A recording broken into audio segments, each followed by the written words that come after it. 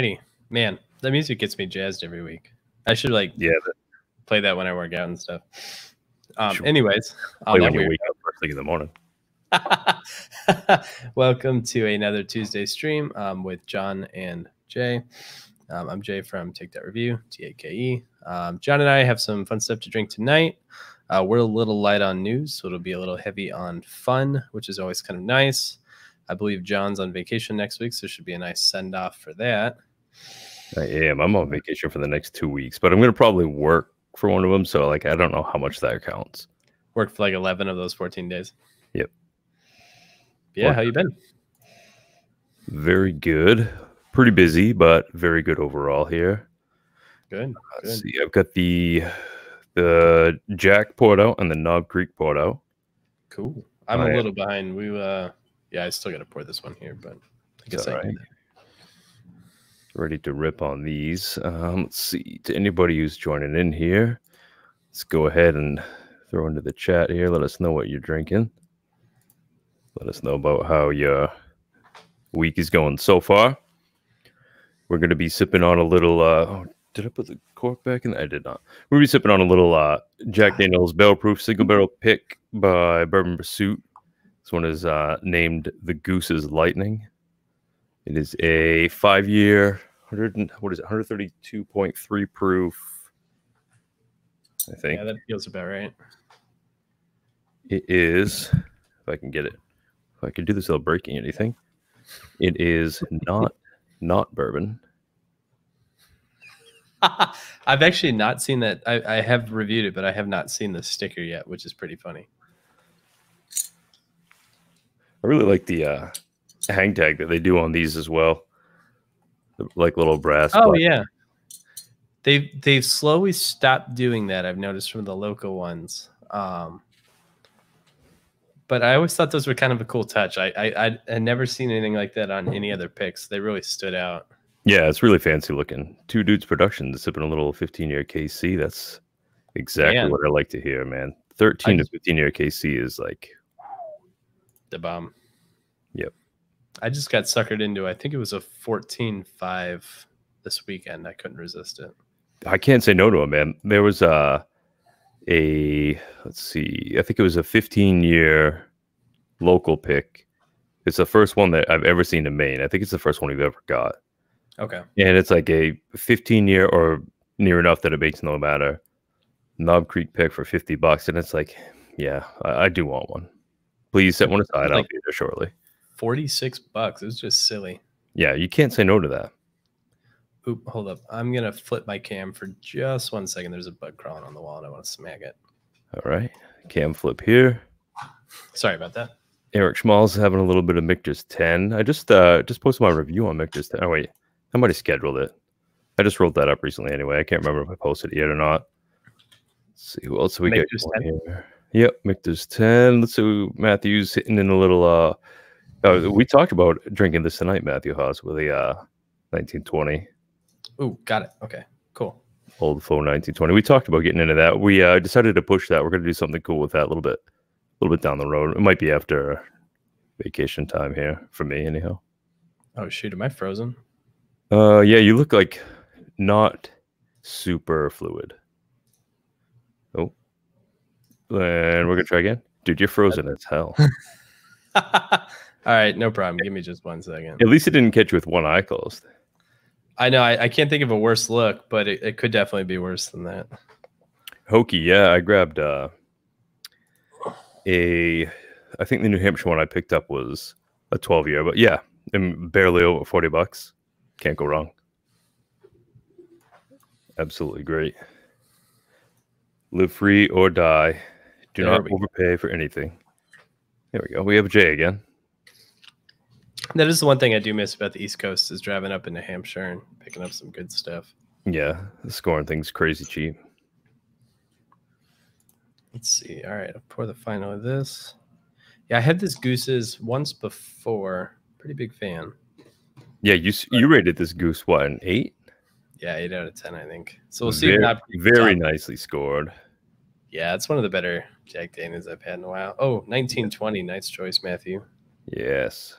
Actually, just got one of those this week too, and I forgot how much I like it. Like I never have remembered that I didn't like it, but every time I have it, it's so much better than I recalled. I feel like that with almost the entire Whiskey Row series, where actually even the one that's kind of lateral to it, the Statesman. Every time I grab one of those, I'm like, man, I forgot how much I really kind of dig this. Overall, it's just like they're all just really tasty. The 1910 I did not like, but I did not either. It was too sweet for me. I still have probably 3/4 of a bottle. I use it though to make what I call my holiday schmooze. Did I share this recipe with you yet? No, but I gotta hear it.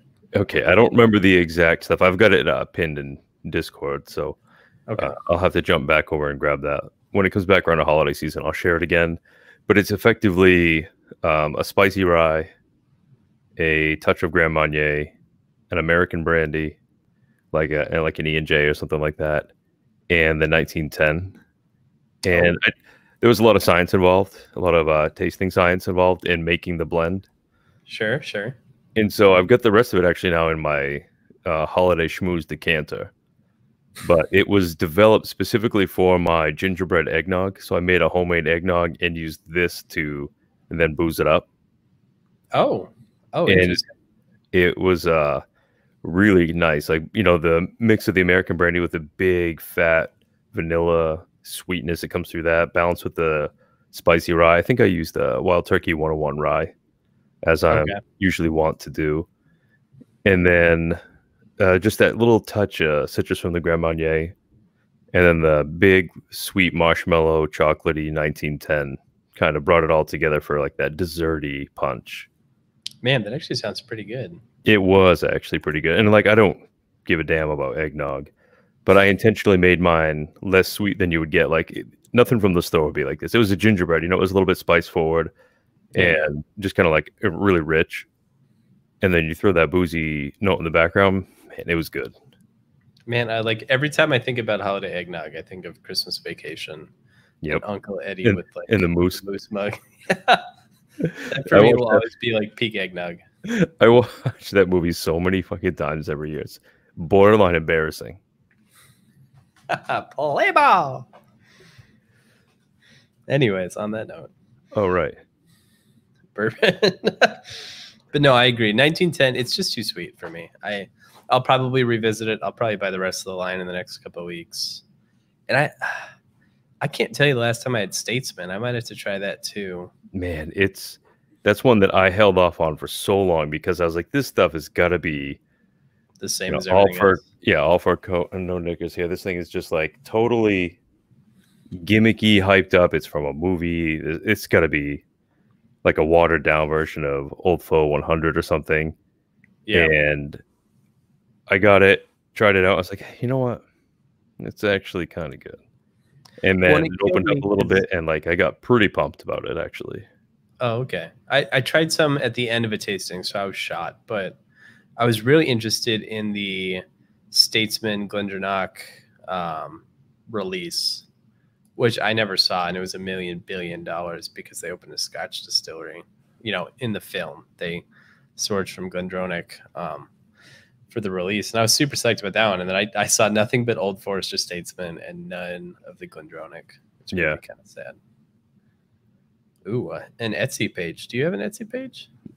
I don't know what you'd produce on an Etsy page. I think where he was going with that was the holiday eggnog solution. Oh. What are you getting into first there? So I poured the Daniels and the Knob Creek. I started stiffer than Knob Creek a little bit. All right. Let's go there. Let's get involved with that. So the fun part of this, we have a fairly, hey, Justin, good evening to you. We have a fairly high profile selection from Jack Daniels. This is a Knob Creek 9-year single barrel. This is off the shelf from a random store in Wisconsin. I bought it at a store called Steve's on Junction. I actually bought it like an hour before Whiskey from Home started because I wanted to talk about it, and then I realized that I didn't have any. So I got in my car and I just ripped across town. But so no one picked it, just a standard off-the-shelf bottle, and I thought it'd be fun to compare to something that's also single barrel and pretty strong, over 60%. We kind of see how they fare. I've got probably 8 or 10 of these hanging around, but I figured this one wasn't a pick, and we'd see if just a random store bottle was nearly as good as a pick. So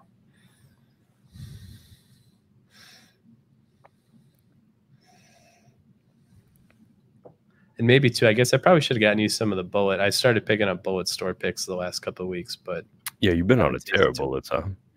Man, I had the batch 5 barrel strength for it's $33 here. It doesn't even make sense. It's like 60 in California, so I've been just trying to find every batch I can to do a vertical series, but I've only gotten 3, 4, and 5, I think, so far. Jumping back just a second here, Matthew pointed out that he likes the 1910, but the bottle lasts a long time, which I guess, I mean, if it's something that hits you in a way that you enjoy, that's good, obviously, but I could see how it would take a long time to go through it just because you would have to be in the exact mood for it, unless you just really, really dig that deep char sweetness that it has. Yeah, it has to be what you want to drink at that moment. Like I would go to my liquor like nook closet knowing that I wanted 1910. I wouldn't just kind of walk in there and be like, you know. Which is fair. I mean, there's no shame in bottles like I have some super sherried scotch that like will never get touched unless I'm going to like pick that bottle out, or like some crazy weird brandy or stuff. So did we have any news from the bourbon barrel selections here? Did we have anything we were going to share on that? Yeah, so while these air out a little bit, I think so. Knob Creek is 100% locked in. That's neat about that. We'll be getting a sample. It probably won't be a 15-year, but it definitely won't be a 9-year. We'll be looking at a pretty nice sample. If that goes well, we'll probably pick up a couple more, which is nice. Smooth Ambler samples have been ordered. We'll pick 2 barrels. So we'll get 6 samples. Those should be in the next couple of weeks. And Russell's is moving along nicely, starting some of the design work for that. So pretty straightforward. There's been no wrinkles so far. 1 or 2 mystery things working on in the background. Those are going well. New riff is still on schedule for the fall, but I don't see us doing that on premise. That'll be a remote selection as well. So we'll probably do kind of like we did for the Russells, and we'll do for the Ambler and the Knob Creek. We'll do them remotely so everyone can kind of join in. It'll be good. Get everybody up here again. Start chatting. Yeah, and I think share it live. I know new riff, I can get a little bigger sample. I mean, that's the hard part too. Like, because normally you can bring like 10 people and just drink, not as much as you want, but like as much as you need to like get a good selection. Try until you really nail it. The remote's a little harder, but some places are working really hard to us. Like when we did the Chattanooga selection, they gave us probably 4 ounces, 5 ounces of each barrel. Really solid amount. Yeah, so they package those up really nicely too. They invested in that. It hurt to recycle that box. I like held on to it for a while. And then one day my fiance looked at me and was like, really? All right, it's time to let it go. And I like recycled it. But yeah, that's a nice setup. But I think that might wrap it up. There's nothing other Reddit selection news. The first batch of Cinco Sentidos Ensemble is hitting. That's it for bourbon. Scotch is pretty much the same. So I think it's time we drink some whiskey. All right, let's do it. Do like drinking whiskey? Yeah, I have been. This is I warmed up with a little Old Clennelish just because it's a Scotch whiskey. First drink of the day. It's nice to be sniffing some of this knob though. Phrasing aside, this is definitely not good. Yeah, it's crazy to me.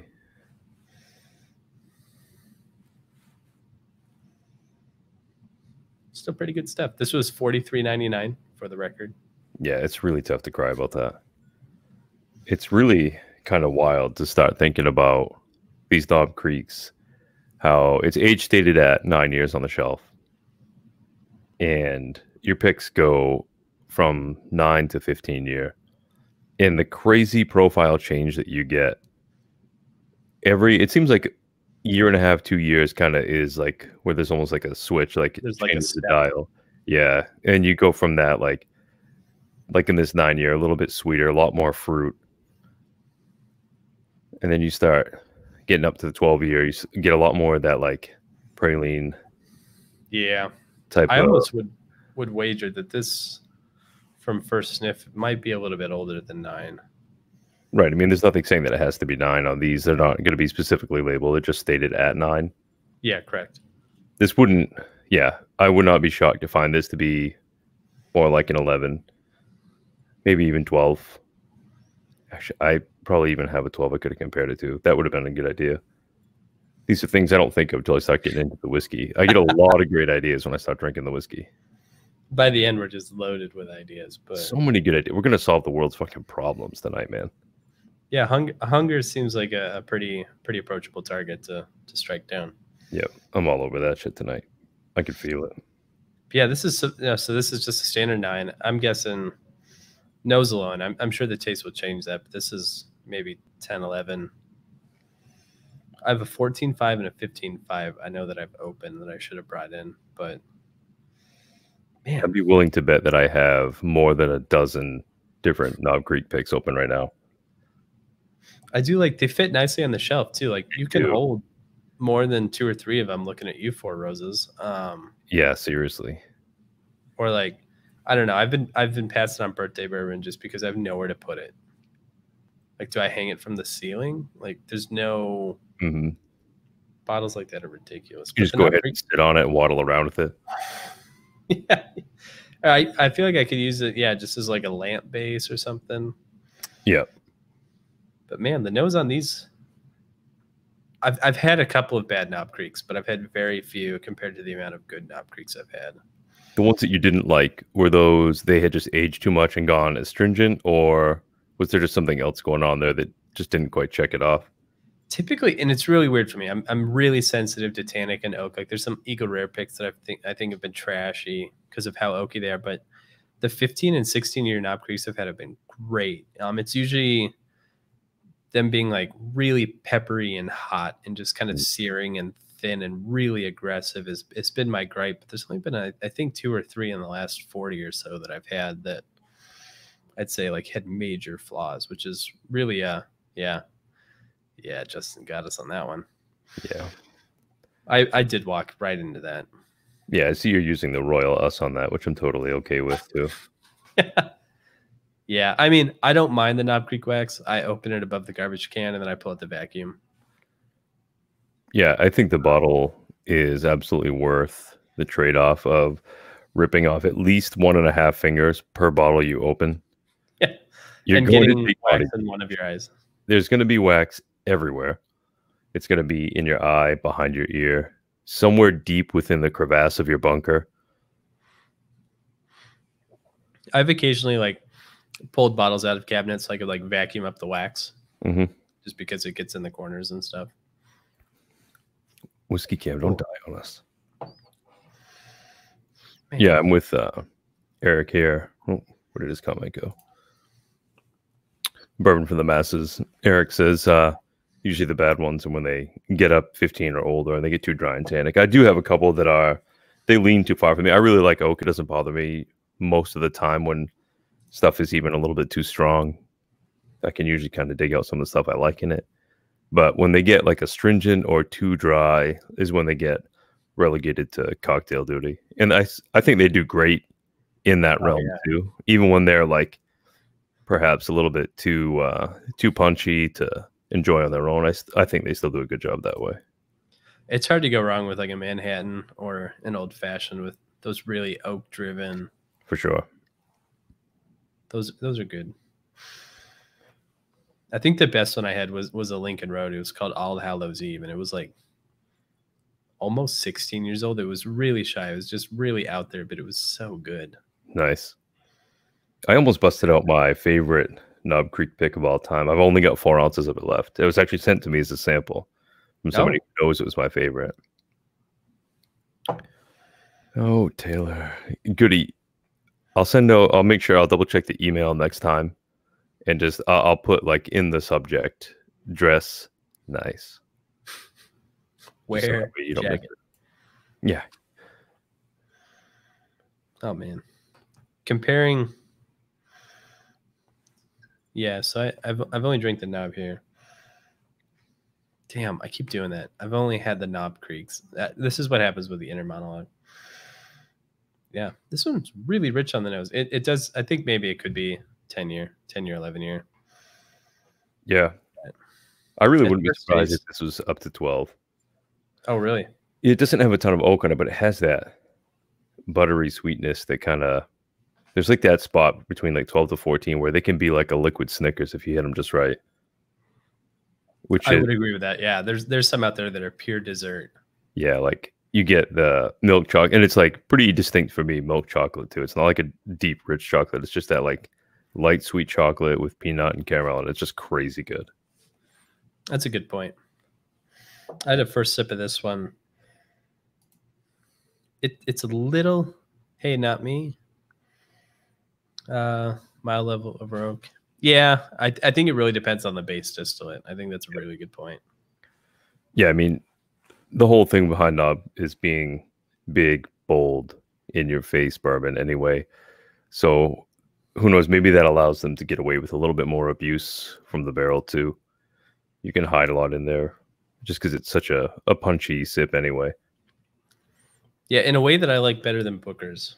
And I keep beating that drum. I need to go buy a bunch of Bookers and try them, but Man, yeah, I guess I'm kind of on the same boat. But now that Baker's is out in a single barrel format and it's $58, it's just like, man, if I I just want, got some of the 13 in too, and that's good. it is real good. I wonder, it'd be cool to do Baker's 13 and a 13-year Knob Creek comparison. Oh yeah, or even it'd be fun to do an old Baker's 7 because I still see some of those, and the new Baker's and the new Baker's 13. I've done that blind, and Oh, how'd it they're fare? incrementally, like you could tell which is which, or at least I did anyway. Like Okay, it was very clear to me which was the 13. That was very obvious off the bat. And then as you sit back through, like I've always liked Baker's, so I have got like a pretty good imprint of the profile. And going through it, it was something that actually Joel, who was going to jump on our Funky Rum episode last week, he sent it to me blind and then asked me to give my notes and to guess them. And I was like, okay, I don't usually guess. I don't like doing it. So don't tell me if I got it wrong. But if I get it right, tell me. Okay. And I did. Oh, good. I was pretty confident in what I thought they all were. But the new Baker 7 is real good. And it makes me be like, Bookers, I'm sorry. Like, I used to really, really enjoy hanging out with my buddy Bookers. But I just, like, I can't do it now. The thing for me is that Bookers, I mean, while they run a little bit hotter in ABV points, they often are very unbridled in a way that Knob Creek, for half the price now, has never been a problem. And you know, that for me is just kind of a big winner. But I haven't reviewed a Booker's in years now, so it's probably time to fix that and just get over it. But yeah.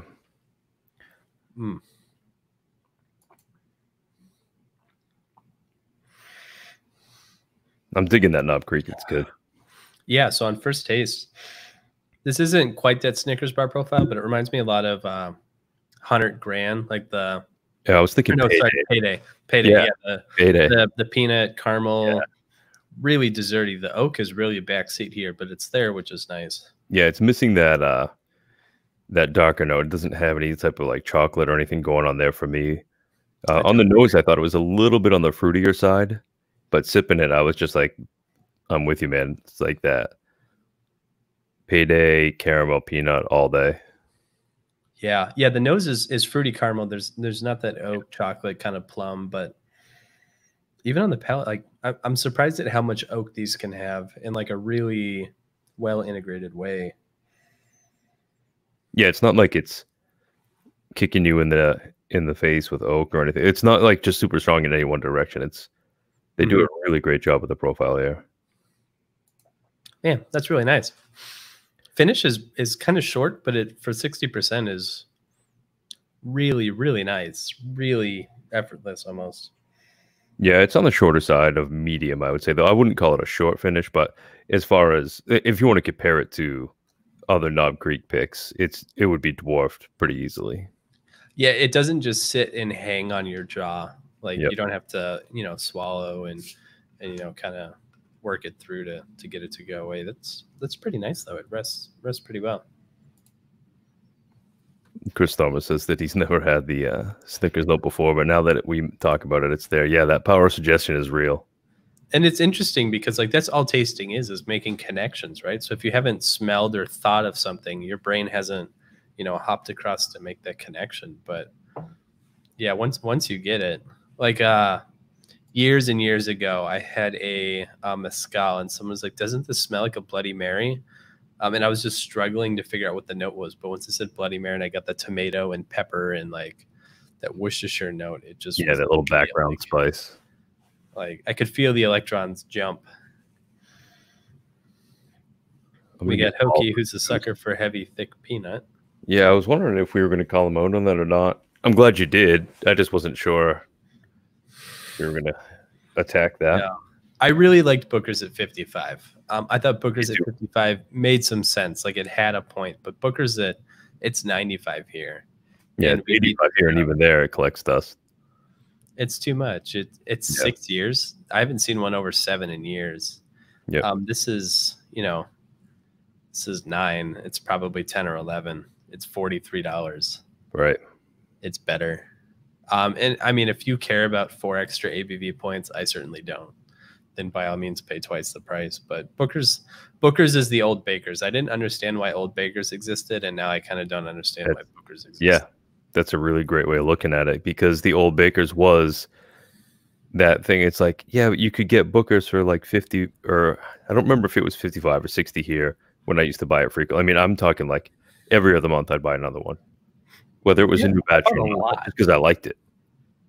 I mean, and to be fair, Booker's makes an excellent gift. If you have $100, you need to spend it on a bourbon. Don't buy some Total Wine brand. Maybe buy Magnus if you can find it, because that's really nice. But if you need something nice, like get them a fancy box and they want it to be bourbon, buy Booker's for that. It's a great gift. But, buy 2 Knob Creek if it's for yourself and it's not for a gift.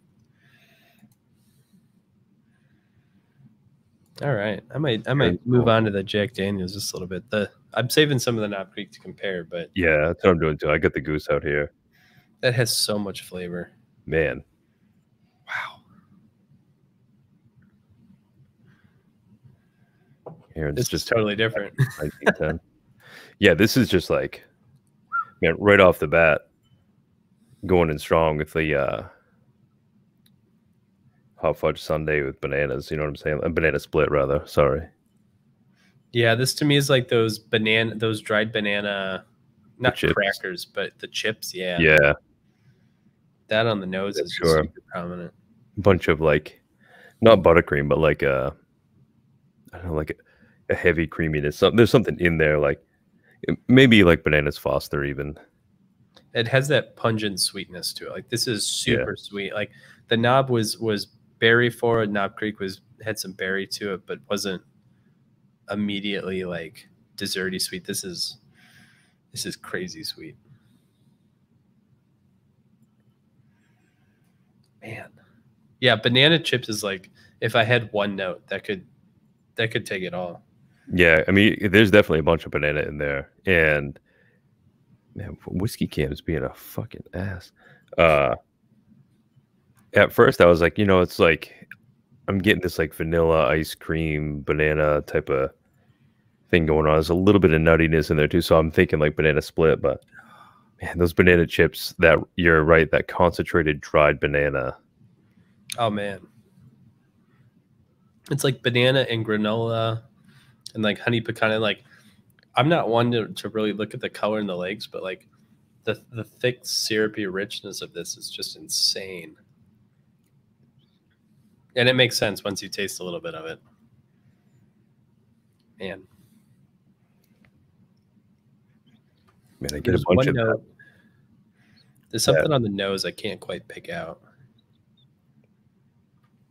I'm getting that roasted peanut, but not like a jar of peanuts. I'm talking like the peanuts that still have a little bit of the skin on them that you get like on an ice cream sundae or something, like Spanish peanut or whatever. Yeah.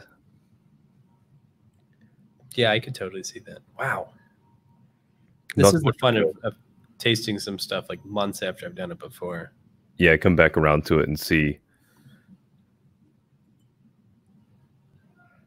That's nice. Oh, yeah.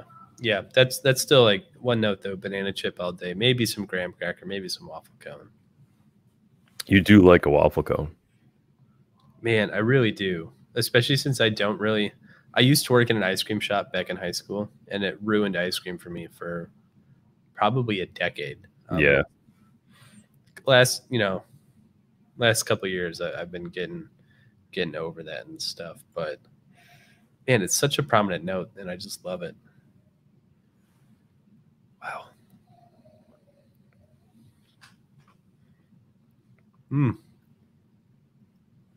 Finish on this is foolish too. This one definitely drinks way hotter, but the finish, wow, that finish really sticks around. Yeah, it does. Yeah, I mean, it does bring a pretty good amount of heat with it, but I'm not scared off by it or anything like that. I think it stays in its lane. It's hot, but it's good. Yeah, this is 66 something %. This is pretty hefty. Yep. And it carries very nicely for that. I would totally agree. This is bananas Foster all day long. Like some of these jacks so often are, but usually they're so banana forward that unless you love banana, you won't like it. This is right. Remarkably restrained. There's a lot going on in there too. I like that. Yeah, that's sweet cream in the background. Yeah, that's actually I think that's a very accurate note there. It's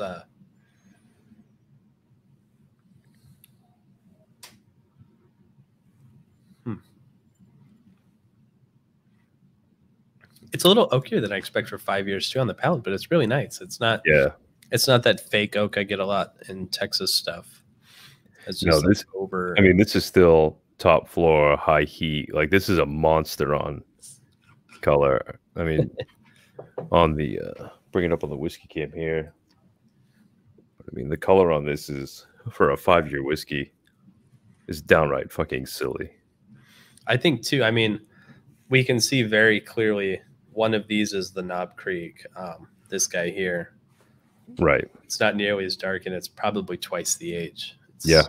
The Jack is 5, and the Knob, I would guess, could very easily be double the age.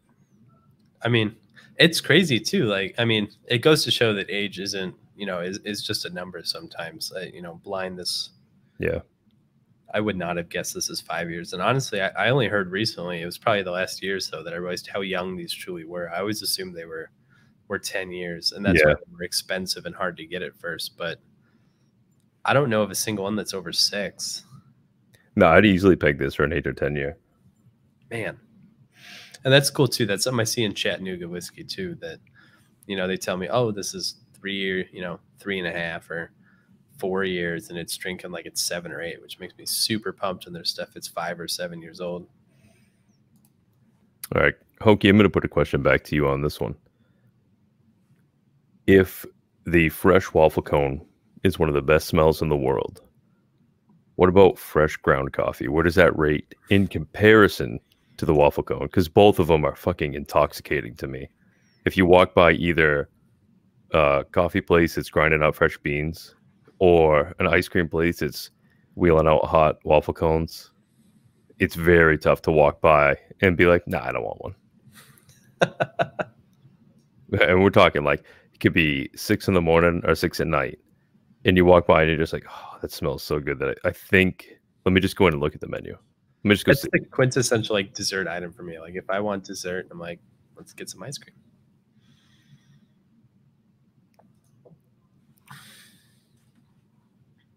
Let's see.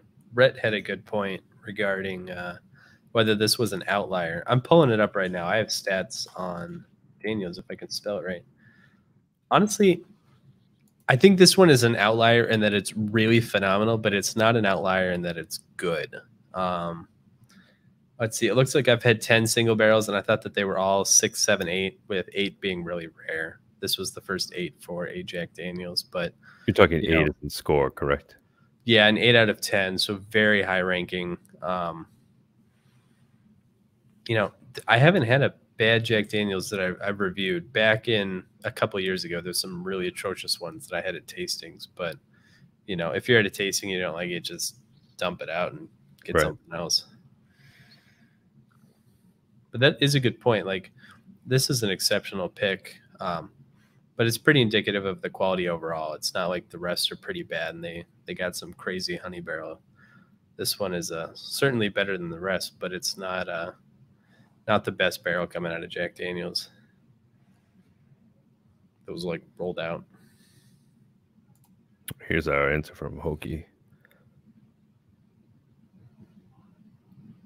He's obviously a masochist. Yeah, he's... Wow. My teeth hurt a little bit just thinking about that. Yeah, that's aggressive. I like it, though. I'm the type of dude that, like, after dinner at a restaurant, immediately, without looking at the dessert menu, I'm getting coffee. Okay. And then after I look at the dessert menu, I'm either getting something that's got chocolate and or peanut butter, or ordering like an Angel's Envy or like some type of finished whiskey to have alongside my coffee. Wow, we eat out in very different ways. Okay. Should we dig into that?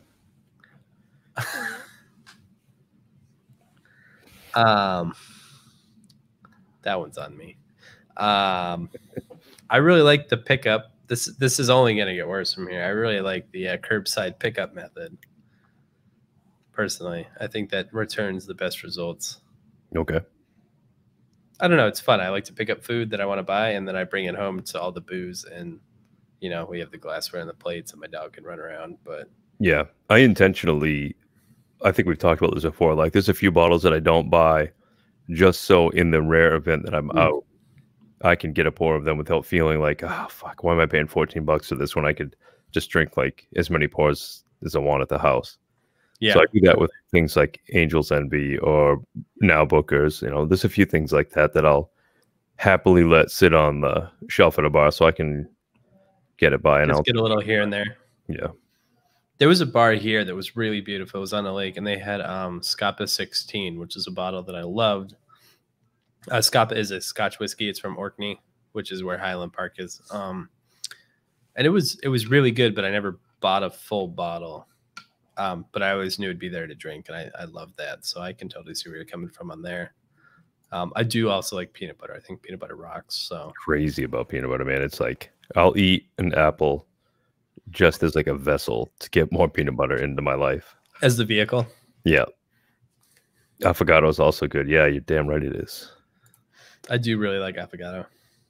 Yeah. Yeah, that checks a lot of boxes off. Okay. Well, do you want to maybe dig into a little comparison? Do we need to pick a winner here? I feel like neither one of these is a loser, so it's real easy to...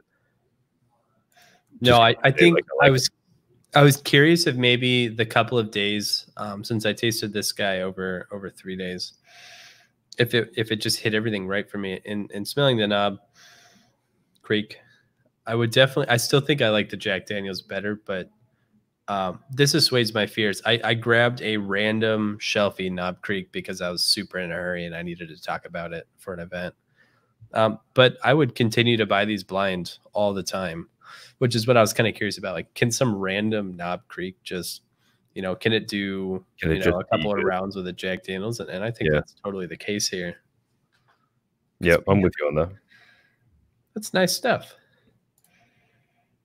I think the Jack Daniel's, I'm not involved with Bourbon Pursuit in any way, and this is fucking fantastic. I think that this is, if it's not the best Jack Daniel's single barrel I've had, it's easily in the top echelon. In fact, maybe in the future we'll have to compare it again to like some of the best Knob Creek I can find. But in a toss-up, I think the Knob Creek is going to perform really good in almost any scenario. But that's just me. No, I'm with you. I don't think, especially when it comes to like store pick Knob Creeks, they get stupid good. It just amazes me that people are still like really chasing, like, whether it's specific Rick and tiers for 4 Roses and paying out the nose for some limited editions when bottles like this just kind of are sitting around just waiting all the time. Yeah, I see what you're saying there. I'll qualify that though by saying that the standard Knob Creek 100 for me is kind of hot and not that great. It's snoozy for sure. Yeah. But the That's single the thing. barrel, Yeah. And that's kind of like Jack Daniels too, right? Like if you hadn't tasted Jack Daniels single barrel proof, would you believe that the premium version of Jack Daniels Black Label #7 could possibly be good? not in 100 fucking years, man. In fact, yeah, I'm looking. When I looked up the single barrels, I gave #7 a 3 out of 10, which is just like actively bad whiskey. Right. I agree. Like it's their #1 seller, but if it gives us stuff like this to continue to enjoy, I'm all for it. Yeah. What are the chances? Let's see. Hokie had a great question there. The chances aren't zero. I haven't reached out to them yet. We've been busy with picks. We could totally do, and if we wanted to, probably 2021. It could happen. I think I would super be all over it. I think we'd probably have to convince people. A lot of people on our bourbon don't like Jack Daniels. Not in that they don't like Jack Daniels #7. They just don't like the idea of Jack Daniels. Yeah, they don't like it on premise alone. And like 20% of them still don't think that Jack Daniels is bourbon, which is kind of concerning. But it says right on the sticker, man, it's not bourbon. Yeah, exactly. And I mean, there is a subreddit. If you're questionable, you can go to is Jack Daniels bourbon, so reddit.com/r/is Jack Daniels bourbon. And that'll answer all of your questions there. But the chances are good. The chances aren't there yet. We're not actively doing one, but we could totally do one in the future, most likely, which I think would be super cool. They also do, I think that you can do a JD rye pick as well. Those are just starting to roll out. Yep. Or actually, do you mean the barrel proof? Yeah. Okay, yeah, those are starting to roll out.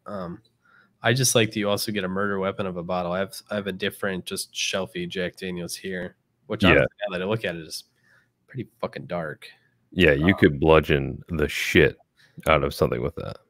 It's not quite Driftless Glen, but if you don't have Driftless Glen on hand, this will make short work of your assailant. Yeah, those Driftless bottles are fucking aggressive. I have to spread them out on shelves, otherwise the shelves start to get like an uncomfortable bend to them because of how I believe that extra heavy they are. Yeah, now here's the real question for science. I do have one glass here. If we take a little bit of one and we take sorry, I should do this where people can see a little bit of the other. I don't expect this to be better, but it's always kind of fun. Always interesting. I mean, you're talking about the dudes who put Doc in Buffalo Trace. Yeah, we have one of those guys running around. Interesting. Man, that goose is good. That is not better than the two individually, so don't mix those. Get yourself a deal. Yeah, man, that goose is fantastic. Yep. So let's talk about doing a bonus pour. Yeah. What do you got on hand? Well, let's take a look. Do a little reveal here. It was really just because it was too cluttered up here with all the bottles, and I was like, what am I going to do about this? Besides probably nothing. And I was like, well, I have these books right here. So I've got a Pursuit series, episode 23, which is a 15-year Tennessee bourbon. Yeah. Let's see, Elijah Craig barrel proof. This one is B519. And then the last year's release, I'm sorry, the first release of the Larceny barrel proof. Is that the 19 as well? It's the A120. Oh, A120. Okay. Interesting. I actually, we didn't coordinate this because we had a very busy day.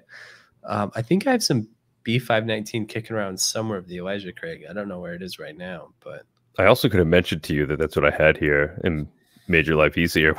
What the hell? Yeah, who knows? Yeah, I brought on, I have a random. I really like that Jack Daniels does this. I have a 375 of an off the shelf. This was bottled in 2018, Jack Daniels single barrel.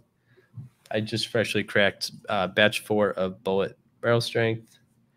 And I think that's really I brought some other weird stuff. I have like Chattanooga 111 and some Pursuit series. Maybe I'll hop on the Pursuit series train here with you as well. Wait, 24 also looks like a 15-year, unless this was mistaken. So maybe I'll drink some of that. Yeah, I think they have 2 or maybe even 3 15 years going. So that's the road you're going down? Yeah, I think maybe we'll use an empty glass, though.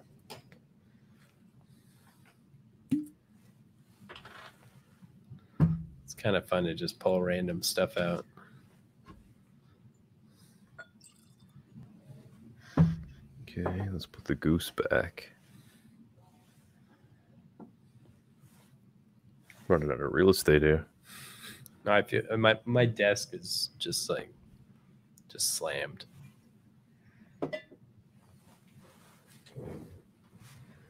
Wow. It's been a long time since I've had old Dickel like this. Go from smelling knob to some old Dickel. Yeah, we really didn't set ourselves up for success here. No, I mean, there's plenty of room for innuendo here. I'm amazed this Pursuit nose is actually very similar to the Knob Creek. But I typically don't get that Dickel vitamin chalky mineral on the nose. It's usually all in the palate for me.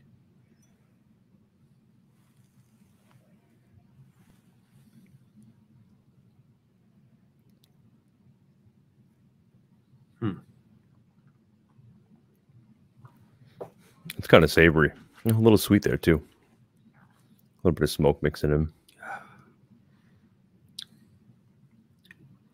Yep, there's a vitamin, but it's nice. Yeah, it's in control. It's not like some of the... I've had some of the Dickel stuff that it's just like straight up Flintstones that I don't even want to get involved with. A lot of the barrel Dickel is super vitamin 4 to me, which I don't mind. That's the thing. Like, I have to be in the mindset to have it. Yep. And some days I just don't super want that. But right. The Pursuit series Tennessee bourbon sourced from Dickel is supposedly not been through the Lincoln County process. Oh. I guess I didn't realize that was the case for all of them. I thought it was for one specific release. I believe the way Kenny worded it is that their broker told them none of their barrels had been, but that may have been none of the barrels up until the point in which he had said it, or it may be none of the barrels that they have at all. And either way, there's no way that we could prove or disprove that. So we're taking everybody at their word there. I don't know if it makes a drastic difference to me on or off paper, really. I mean, as long as the whiskey tastes okay, I don't necessarily care if it's been through that process or not.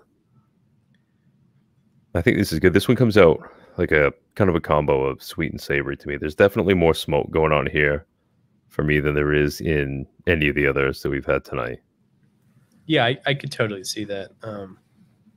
Mine's obviously a little bit different. But Dickel does have that kind of like that savory hardwood characteristic too, where it doesn't go full smoke like a Scotch or a Mezcal would. But no, really savory and kind of that almost that like, you know, the day after you're camping and you like go near the campfire and it has that that faint woody mesquite note. Yeah, I was going to call this more of like a barbecue smoke. Oh yeah, more definitely like a, I don't know, like a background hardwood type of deal. Interesting. It's kind of cool actually, coming from the Payday and Bananas Foster to the sort of a dark cocoa smokiness. It's nice. It reins you back in. Like, yes, this is old. Yeah, it's woody, but it's certainly not that dry or tannic. In fact, this feels less tannic than the Knob Creek, but in a more satisfying way. It has more structure to it. Hokie had a great question. Let's see. I got it. What do you think is? Oh yeah, funny how. What do you think is the most consistent profile for single barrel non-store pick, that has to be Four Roses for me. Four Roses single barrel all day. Yep, without that makes sense. doubt. Other than that, Evan Williams single barrel. Oh yeah, those both. I would say those are neck and neck. And I know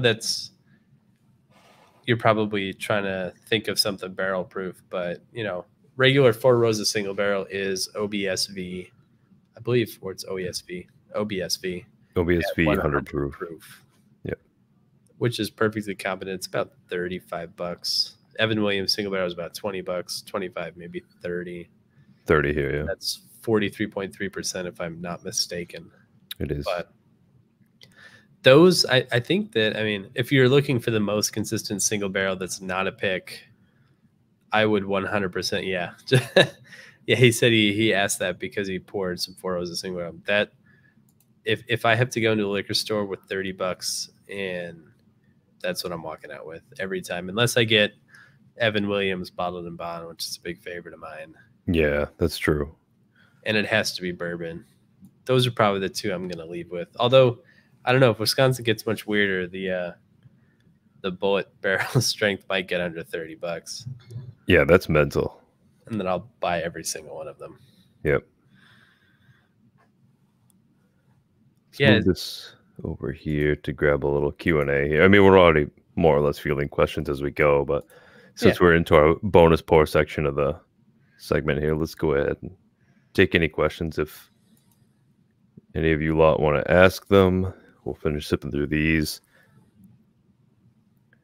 Man, if this Pursuit series had a little bit of cinnamon going on in the background, this would be like Mexican hot chocolate. Yeah, I could totally see that. This has a very mocha feel to me. Like Mexican chocolate anyway. Maybe not hot chocolate because it doesn't have that creaminess, but maybe like a Mexican chocolate though. Yeah, oaky, a little bit of pepper. I could almost see a tiny bit of like a jalapeno. Yeah, and I think for me it might just be because there's a little bit of pepper and a little bit of smoke. So I'm probably kind of crossing those. I'm bridging that gap maybe just because that's what's coming to mind. But if there's just a touch of cinnamon in there, I think that's where my mind is going. Yeah. Yeah, I like that. And it's nice, there is some of that vitamin minerality on the palate, but yep, at least for 24, it's really restrained.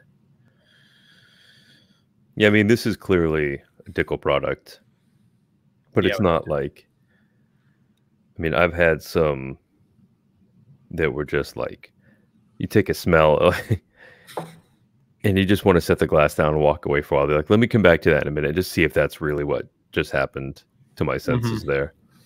And you come back, you're like, yeah, it is. Okay, well, this is what I'm about to have. Let's get this over with so we can drink something else. Yeah, those are nice. I know everyone's freaking out because Sweetens Cove is what, 13-year Dickel? 13, yeah. I have not had Sweetens Cove. I have not. It's $200. It's 13 years. It has been expertly blended. What did these go for? 109, 105, 89? In that range. I want to say they were around 100. So by two, they were, let's call it 80 to 115. That feels right. I think I saw 105. That sticks in my mind for some reason. I don't know why. The stuff over 13 years, I think, is over 100 usually. But Rhett's got it right. You could safely call this $100, 100-ish. I think honestly, I need to try the Knob Creek 15-year limited releases or whatever they're doing now. Yeah, the 100. But this is not a bad way to spend $100 if you're trying to get a 15-year whiskey. Whistle Pig. That's a rye, but their 15 years is going to put you. It's like well 225 here, I think. Yeah, I want to say it's 189 here, 179. It's good stuff. Yep. I'm a huge fan of the Whistle Pig stuff, but there's no denying that they're very pricey. They're super pricey, and they're only getting pricier. Yeah, sadly. I think I have maybe 6 different Whistle Pig offerings now, and just I'm I don't really like. I buy them knowing that they're going to be expensive, and that I'm going to be excited about having them. But then I tend to go through them pretty slowly. Yeah, I don't want to have to buy it again. I totally feel you. I did 22 or 24 Whistle Pigs in 2018, and Yeah, that was awesome. I was like, man, this was fun, but A lot once of these dollars. run out, they're so and like they're like, okay, cool, the 10, 12, 13-year picks are great, but the next limited edition is going to be $50 more than the previous release. Yeah. And I like what they do with Boss Hog. I like that they price it where it belongs in the market. I know that's probably not a popular opinion, but I think it's fine, They try their ass off with the Boss Hog too. Like they really, I mean, there is a lot of effort that goes into each one of those. And not to say that you should buy expensive ass whiskey just because somebody tried really hard to make it. Because we've all had those that are absolutely awful. But when you are taking expensive things, it's warranted. Right. If you're taking a step to the premium shelf anyway, and you want to, buy something and feel like, all right, I bought a $500 bottle of whiskey. What is this doing for me? You're going to get the presentation. You're going to get a gorgeous bottle. You're going to get all the things that make you feel like, okay, this thing is worthy of looking the part. And then you taste it and you're like, holy shit, this is like, I've not had stuff like this before. It's all pretty unique. And I mean, yeah, people can make the argument like, buy a George T. Stagg off of Facebook for $500. Like, yeah, you can do that. But certainly. I think you lose some of the, it's nice to see them not release Boss Hog at $110 and make sure that no one can get one. So secondary goes wild. Right, exactly. Like, yeah, you could buy a George T. Stagg for $400 or $500, or you could get it at lottery for $99.99. Like, yeah, exactly. You're not doing that with a Boss Hog. No, and I've been tempted a couple times. And like totally fair. Like whiskey is a luxury good. I'm not upset if I get priced out of it. Like, sure. I'm just not there yet in life. Maybe someday I'll be buying up Boss Hogs and sending them out for Christmas. But, I hope to be on the top of your Christmas list if that's the case. Yeah, I figure one to you and maybe one to the elves. But, makes sense. If a limited edition that's worth it is too expensive for me, that doesn't really bother me. Man, I am really excited. Now that we're talking Boss Hog, I'm really excited about the next year's 17-year Magellan. Yeah. Really, really excited about it. What was the I'll be honest, I kind of snoozed and fell asleep talking about last year's. Was that was the Samurai, right? Yeah, the Samurai. Was that Tokaji cask or something funky? Yes, weird? it was. Yeah, it was definitely something funky and weird. And it was one that, like, they announced the Whistle Pig 18 in the same year as that. And I'm like, there's no way I'm getting both. And so I have a standing order for the Whistle Pig 18 when it finally hits here, which has priced me out of getting the Boss Hog 6. Yeah. I drank some Tokaji the other night, and for some reason, Boss Hog Samurai just kept popping into my head, and I couldn't figure out why. And now that's it. That makes sense. Yeah. Yeah, I mean, those are nice. I had Umashu. I had the only one I didn't think was worth it was Black Prince. I thought that was pedestrian at best, but I experienced that was good. Black Prince is the one that won Whiskey of the Year. Like, that was like widely regarded as being the best thing going. I know. I didn't have it. I couldn't even find it or get my hands on it or know anybody who did. It was expensive. It was very hard to get. And I mean, it certainly wasn't bad. I thought it was good whiskey, but it wasn't, which is almost sort of a relief. Like, do I have to go find one of these things after I try it? And I was like, no, I'm happy. I had my 2 ounces. That was perfect. Yeah. Totally good. Had my, my Black Prince experience, but yeah, I like what they're doing. And I know that they do the pewter stuff, and I've got a couple of those hanging around, but yeah, they do those from the company right down the road too, which is nice. They actually, I think we might have even talked about this before. I don't want to, go too crazy on Whistle Pig stuff here. But the glass topper from the Whistle Pig 18 decanter is also like one of those handmade things from down the road. And like 1 in 3 of those is actually good enough to meet the standard to actually go into the gift box and everything. Like they try really hard on all the presentation stuff, which would be worth fuck all if the whiskey wasn't good. But I tend to like it, so to me, I think it's a really cool. It's definitely a luxury item. You don't go buy 2 or 3 of these to stock up. You buy Honestly, one and you spend a year having it a half ounce at a time, and feel fucking lucky to have seen it. Yeah, that's fair. I mean, yeah, and I'm a huge fan myself. I just hope they keep bringing in Alberta rye single barrels. I think that's where they shine for me. Oh man, the Berta rye is so good. I don't care about the MGP ones they got.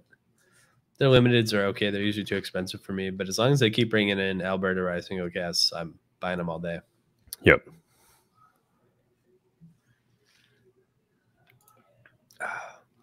Man, we had quite the spread here tonight. Nothing less than barrel proof either.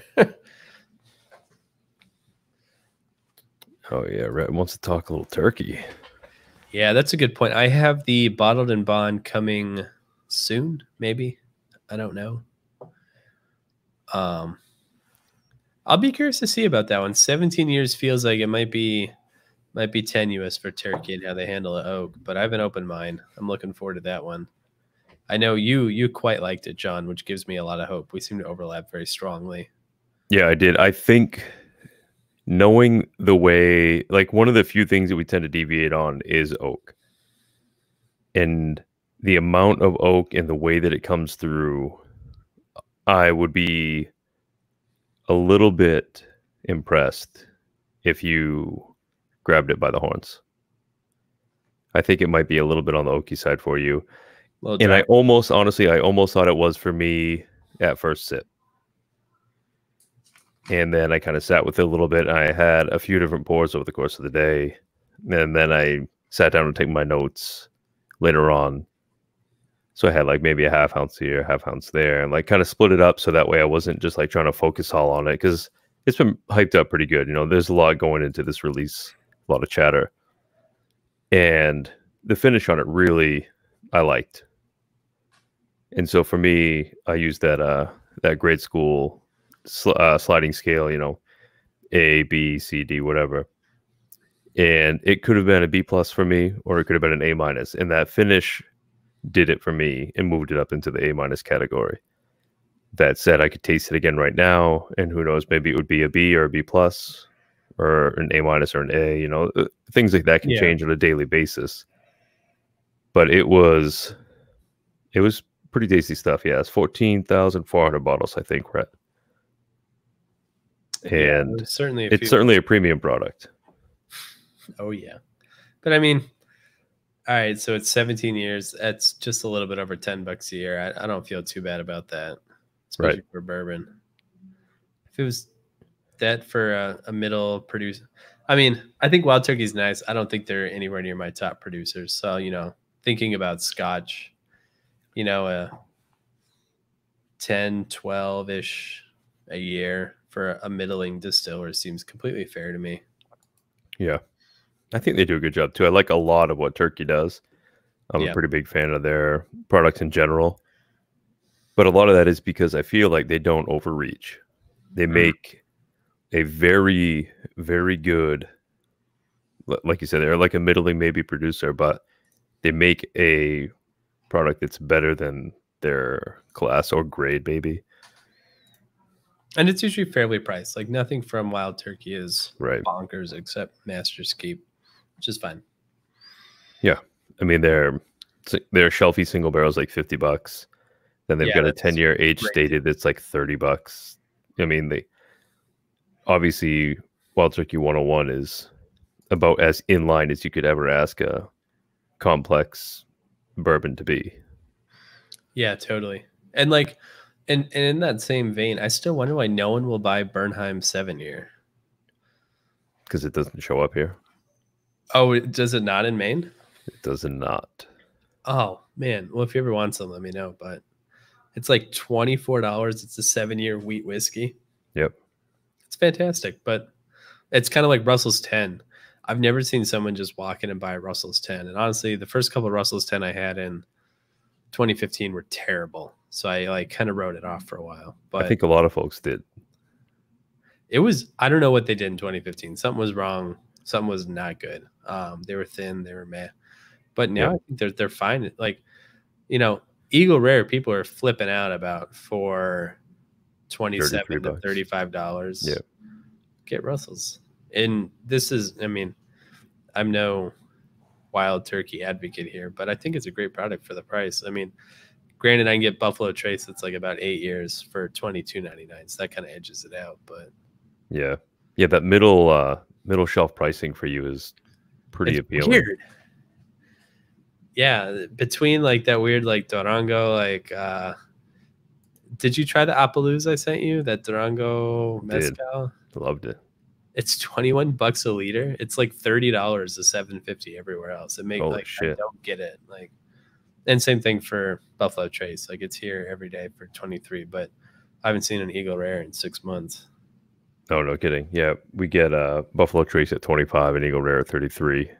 Okay. Well, I should say 26 and 34, I guess, because it's $33.99. But yeah. I mean, they're not priced in a way that are keeping people away from them. Like folks who have no idea what the product is and they come in with a budget in mind will be grabbing those off the shelf. Yeah, like, oh, geez, this one looks kind of cool. It's up on a higher shelf than those other ones, and it's still only $34. I'll grab that. Yeah, totally. I mean, and it's a nice package. Like, once you break that $20 point, with the exception of Evan Williams single barrel, I think like everything's looking real nice, unless it's some garbage craft producer. Like, right. Bourbon's in a pretty good spot, as evidenced by the fact that nothing we drank tonight, I think. I mean, the Pursuit that we ended up with were a bit of a premium, but our 2 feature reviews were under $60. And one of them garnering an 8 out of 10 for me is really exciting to see. Yep. But man, the longer the Dickel sits, the more vitamin forward the nose gets. I already finished mine. I didn't let it get that far.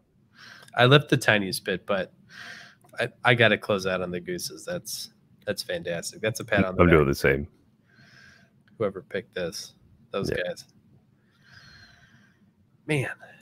But yeah, what do you say? Should we wrap this up for the evening? Yeah, absolutely.